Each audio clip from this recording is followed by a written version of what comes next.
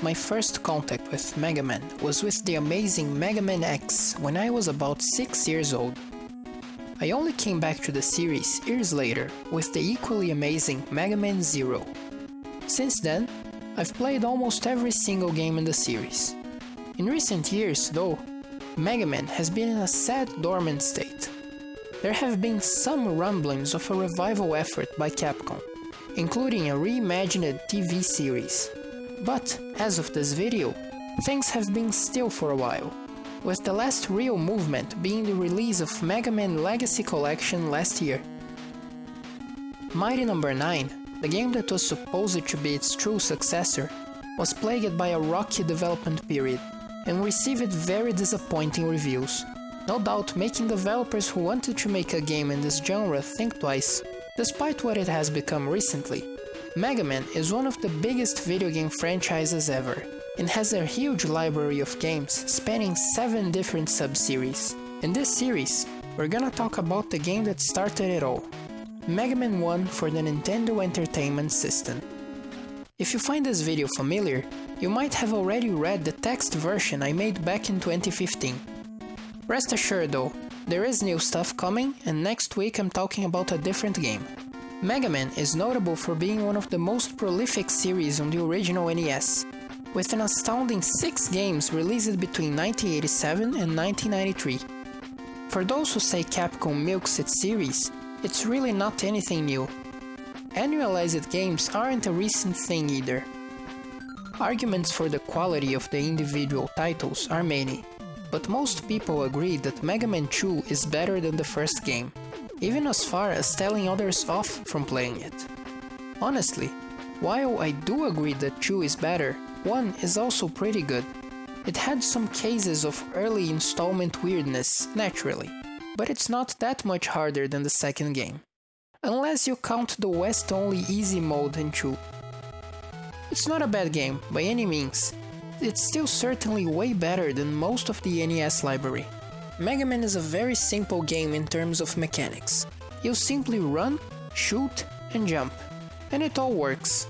It's simple, intuitive, and, to use an overused term, it feels good. More on that later. One interesting feature Mega Man brought to the world was the way it handled progression. From the beginning, players can freely choose between 6 stages, each one with a different boss. Each boss gives Mega Man a weapon that he can use at any moment, although with limited uses. Using a system based on rock paper scissors, every boss weapon is strong against another boss, meaning that players can overcome bosses against which they have more difficulty by exploiting their weaknesses. Mega Man's original Japanese name is Rockman, based precisely on rock paper scissors and also on the musical genre. Probably because of this, Cutman is by far the easiest boss in the game. I suppose Japanese players would catch on to that, but that piece of information was lost when the game was translated.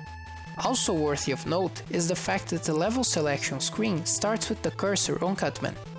The fact it has 6 stages open right off the bat gives Mega Man a few advantages, but some problems too.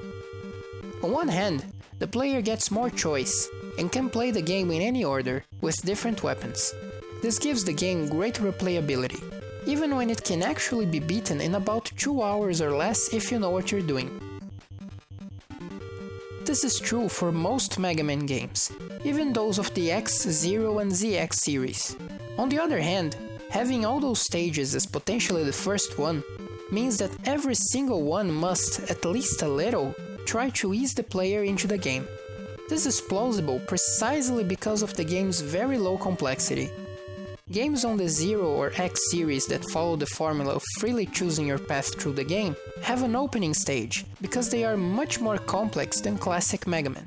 There is another flaw to this system. In most games in the series, some boss weapons enable the player to overcome some obstacles that would be otherwise impassable. In the case of Mega Man 1, for example, there are blocks that can be removed using Gutsman's weapon. As the stages can be played in any order, the designers can never know if the player will have a certain weapon when going through one of the Robot Master levels. The result is that special weapons tend to be underused on the level design.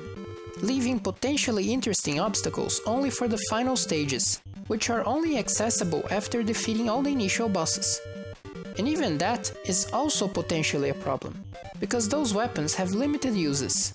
How limited depends on the weapon, but sometimes a weapon with about 5 uses is needed to go through one of the final stages, and that results in the place being littered with energy recovery items. It works as an additional element of the challenge, but those sections must always be preceded by recovery items, or the player might simply never use those weapons in fear of being out of energy when they are needed.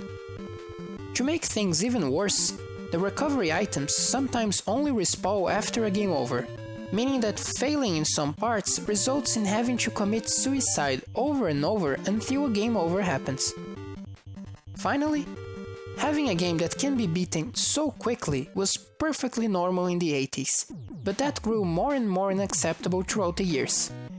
In the day of open-world epics that take hundreds of hours to beat, a quick action platformer might feel like it's not worth the money to a lot of players. Let's get to the game itself, starting by the controls. Mega Man has a very simplistic control scheme.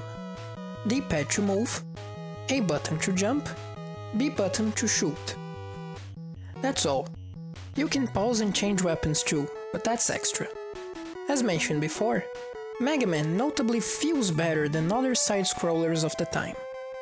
To use an expression that's frequently used in relation to the Dark Souls series, you rarely feel that a loss was caused by the game screwing you over. It's usually on you.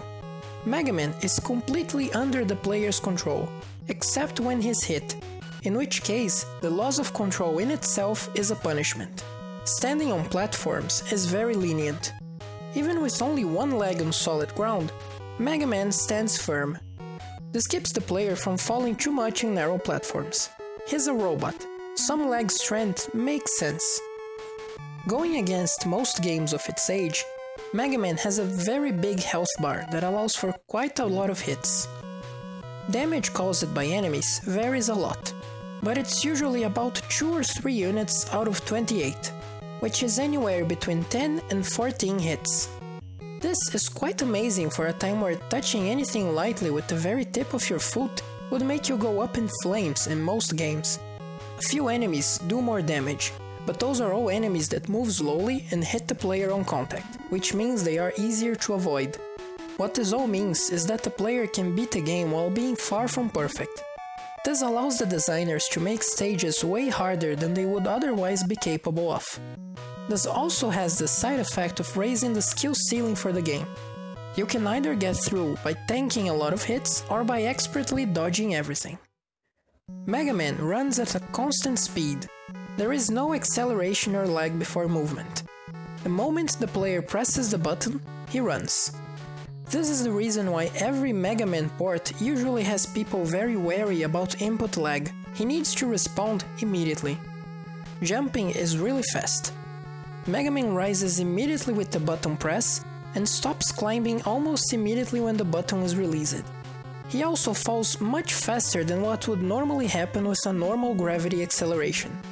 Considering Mega Man to be about 1 meter tall, the peak of his jump puts the top of his head about 2 meters above his standing height.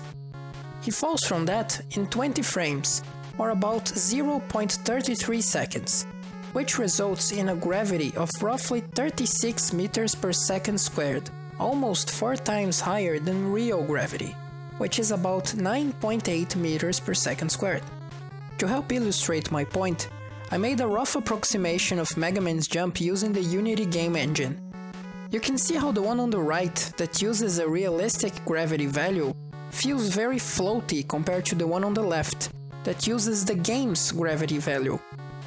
As you can see, gravity is very high.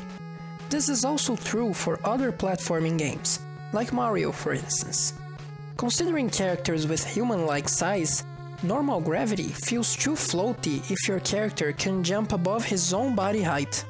Shooting is also extremely responsive, and you can fire as fast as the button can be pressed, with the limitation that there are only up to 3 bullets on screen at any time. When this game was made, that was probably done because of hardware limitations, but this is usually kept even in later games.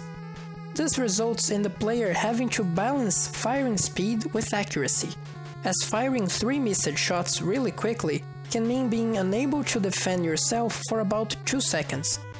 Most enemies can be hit as fast as you can shoot, but bosses have a delay of about 1 second before they can be hit again, which keeps the player from turbo shooting them all into oblivion.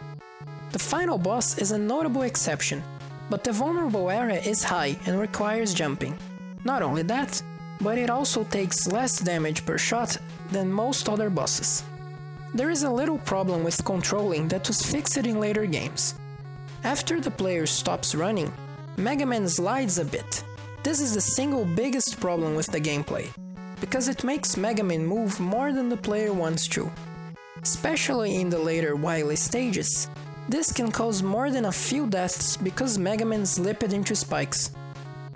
As a comparison, the following was captured from Mega Man 3. As you can see, Mega Man stops moving immediately after the player stops running. Speaking of spikes, another flaw that was fixed in later games. When Mega Man is invincible after suffering damage, he still gets killed in one hit by spikes regardless. This makes the first wily level in particular very infuriating. And while we're in that subject, let's talk a bit about the game's difficulty. No Mega Man is an easy game, but the first one is usually remembered as the hardest, to the point many people never even attempt to play it. This happens for a few reasons. First, there is the aforementioned problem with how spikes work.